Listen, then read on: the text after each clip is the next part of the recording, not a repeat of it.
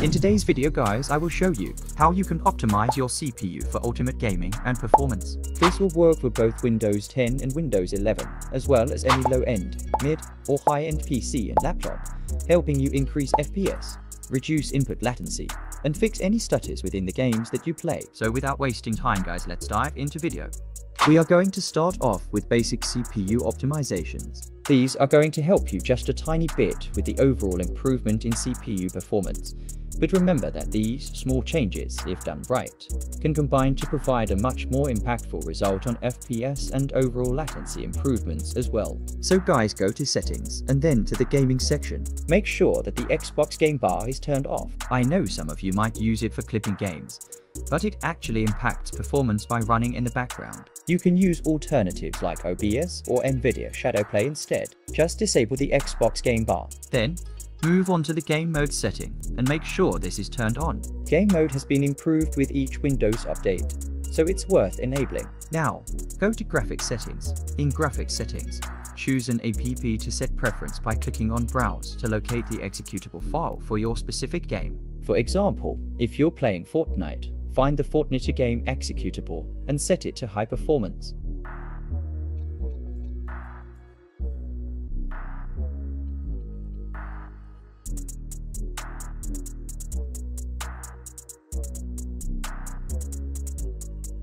In the next step, right-click on your taskbar and open up the Task Manager. Then, go inside the Startup tab and disable any of the software that you don't want to start up with your Windows. Don't worry, this will not affect the functionality of any of these applications. It will just prevent them from booting up along with Windows, which will improve your boot up time and decrease the load on your CPU right after startup, giving you more CPU resources for your games. Go through this whole list and disable any applications that you don't require. To disable one, simply click on the application and then click on the disable button. Now, let's move on to some advanced settings that will have a greater impact on performance. First, I want you to disable High Precision Event Timer. To disable it, open Device Manager.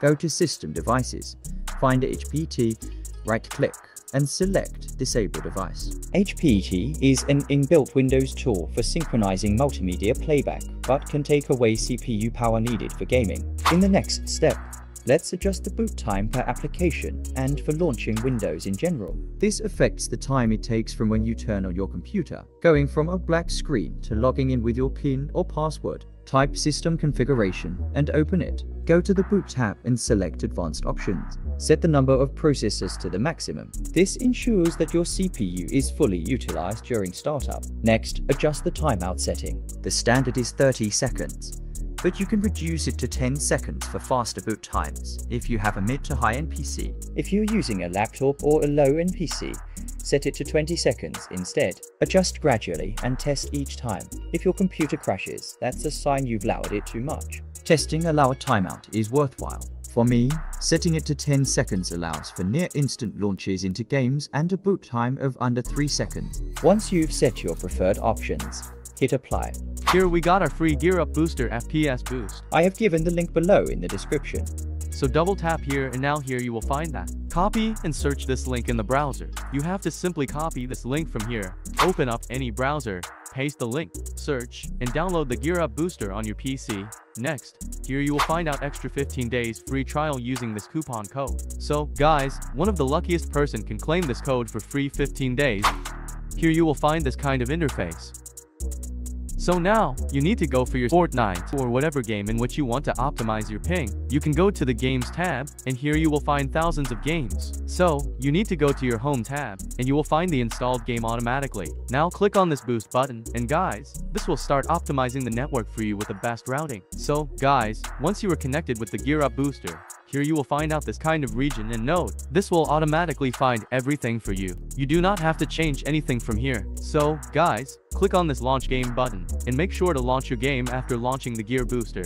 Another simple tweak I want you to try. Open Task Manager, head over to Services, and scroll all the way down. Look for Xbox or Manager, Xbox Game Save, Xbox GEARUP SVC, and Xbox Net. You'll want to disable these three. Personally, I don't use the Xbox control panel, and most of you watching this likely don't need it either. If you're using Xbox Game Bar for recording clips, it's best to turn that off as well. I'll explain more in a second. But first, right-click on each one and select Stop. That's all you need to do for each of them. Once you finish, you'll need to restart at the end of the video, which is completely fine. This stops these services from running in the background. Small tweaks like these can make a noticeable difference to your PC's performance, so I highly recommend giving this a try. Now the next step, you need Quick CPU on your PC. Download this from my Discord server. Link is in description. Now simply open up this file and install the Quick CPU on your PC. Here is the interface of Quick CPU. This is actually used for the optimization of your CPU. Now you need to go for the signal icon, which includes high performance, balanced performance, and minimum performance. Select it to the maximum performance of your CPU. This will enable all these options. Hit accept and save the settings. The next step. Here you will find your utilization, temperature, clock speed, and power data. Go for this power plan option and set it to Quick CPU scheme. Now here you will find a power mode, so go for it and set it to maximum performance. Once you enable these settings, you will find your CPU data like your GPU, processor name, code name, and all the other details. Now simply scroll down and go toward your core parking. Set it to 100%. Frequency scaling, set it to 100%. Then turbo boost. Set it to 100%. Go for P&E core policy and set it to heterogeneous policy performance. Set it to 100%. Now, go for this A or D and simply set it to AC. After that, hit apply and save the settings on your PC. Once you apply all the settings, go for these advanced CPU settings. Now, go for all control. There you will find a journal. Turn on turbo boost. Enhance speed step and turn it on. Bidirectional Pro. Enable this option. Now here you will find clock modulation. Simply turn up the settings. Now, set the performance energy policy to high performance. Set the core limit and ratio turbo power long duration to turn on. Set turbo power short duration to turn on. Set clamp limit 1 to turn on and turn off clamp limit 2. After that, click on the apply button and apply these changes in the Quick CPU application. After all these settings guys, restart your PC. So guys, that was today's video. I hope you liked this. Hit the like button and make sure to subscribe my channel for more helpful videos. Peace out.